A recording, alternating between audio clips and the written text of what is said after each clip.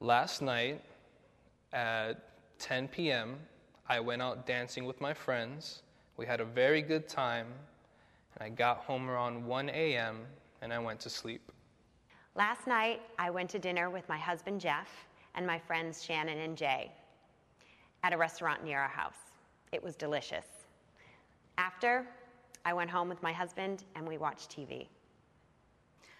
Last night, I went to my sister's house. I saw my sister's baby. We went swimming, and we had dinner, and then I slept over at my sister's house. Last night, I worked late at the office. I stayed at the office until 9 o'clock. After that, I was very tired, and I went home and went to sleep. Last night, my husband and I went to the supermarket, and we bought vegetables, we bought meat, we bought fruit, we bought things for the children. After the supermarket, we went home and made dinner.